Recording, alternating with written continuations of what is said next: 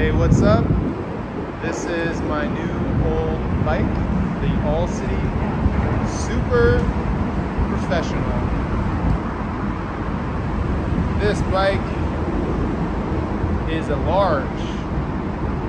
It's the black fleck. It's got a kind of like a rainbow fleck to it.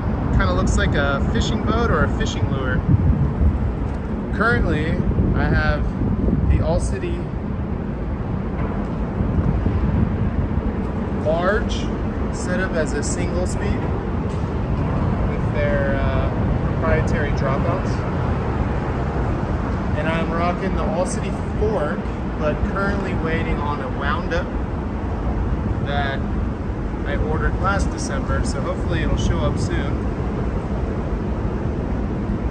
This bike is through axle, 142 millimeter spaced, and on the back I have the stock All City hubs, like I said, set up single speed.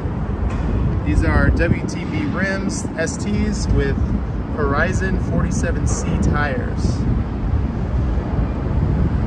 For brakes, I got Paul clamper flat mounts. I got a black one in the back, and I got a silver one for the front.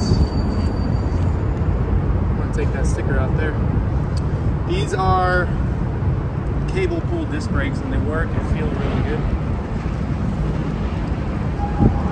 With those Pauls, I also have Paul levers that I got from Tall Ass Mike. Shout out to Tall Ass Mike.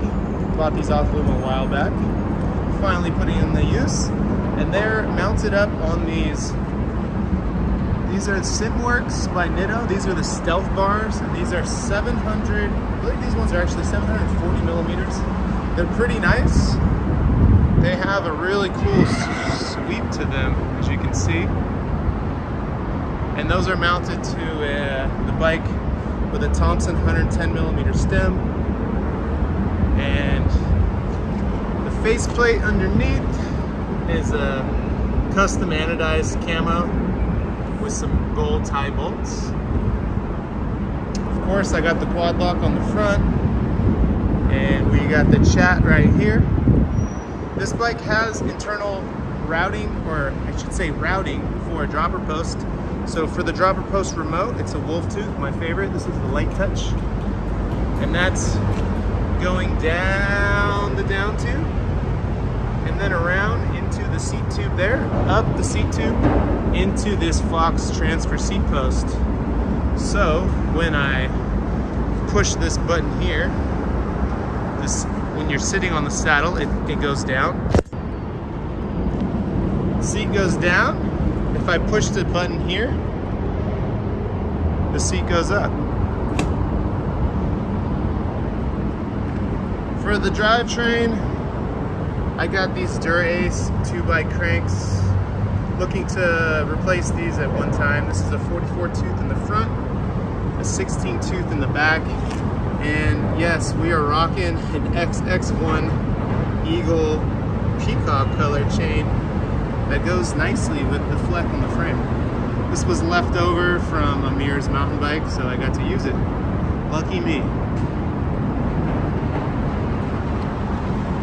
For the saddlebag, this is Outer Shell from San Francisco, and the front bag is Against All Odds. It's Life Behind Bars. These guys are out of Jakarta. When I went out to Jakarta, I got this off them years ago, and I think it looks nice on the bike.